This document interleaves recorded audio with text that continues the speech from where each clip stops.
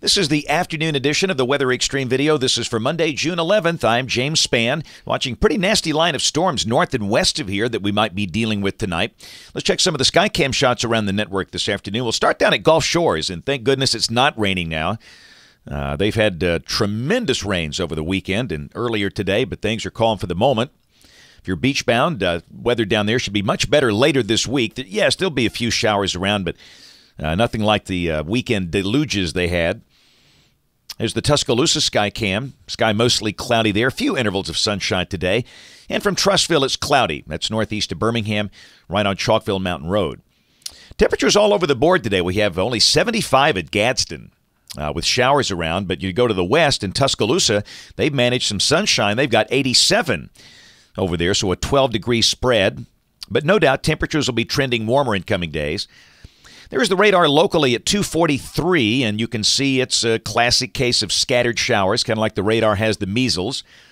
But, ooh, look at this. Same hour, 243.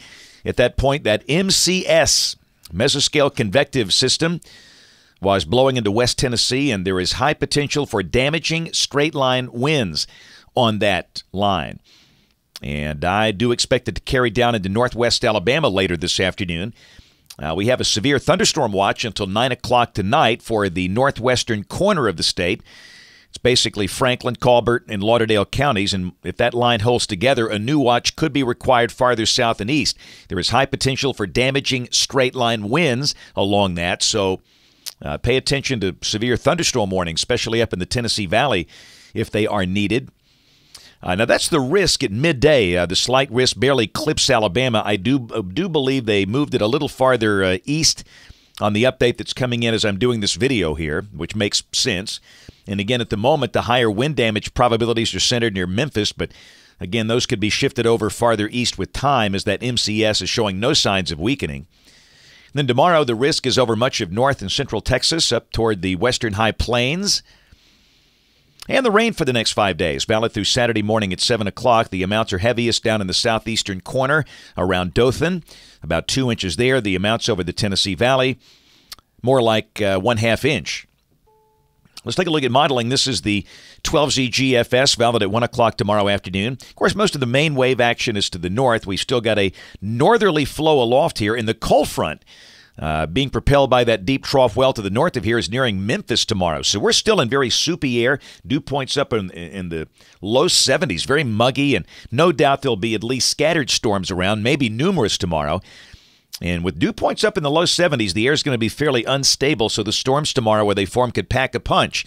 So be aware of that, and we'll watch those. And then Wednesday, drier air creeps into North Alabama. Heat levels come up a little bit, highs around 90 with a pretty decent amount of sun. Same thing Thursday, and really the same thing Friday. And understand, yes, there could be a shower somewhere each day, but we think they should be fairly widely spaced. The GFS has Thursday as the hottest day at 92. Friday, the high backs down to 87. And then as we start the weekend on Saturday, upper high centered over Kansas City. And we have a northerly flow aloft on the eastern flank of that thing, and that looks pretty dry. Saturday should be a pretty decent day, pretty decent amount of sunshine, mid to upper 70s, and Sunday looks dry if this is right. The GFS showing 85 with a good supply of sunshine, so the weekend for now looks pretty quiet and mostly dry. And a week from today, same thing. Not much happening there. We'll check the end of the forecast, June 27th, big upper low over upstate New York, trough over the east, and if that's right, be nice and cool up there. And down this way, maybe a few showers, but nothing extraordinary. And again, the good news, no sign of any really nasty heat for us over the next 10 to 15 days. That's it for the Weather Xtreme video today. We'll have notes on the blog. Next video here by 7 o'clock tomorrow morning. And don't forget to catch us on ABC 3340 News at 4, 5, 6, and 10 on the live stream or on the television side. Thanks for watching. Have a great evening, and God bless. The first thing you've got to understand, you cannot rely on an outdoor siren. You cannot hear those inside a home, a building, a church.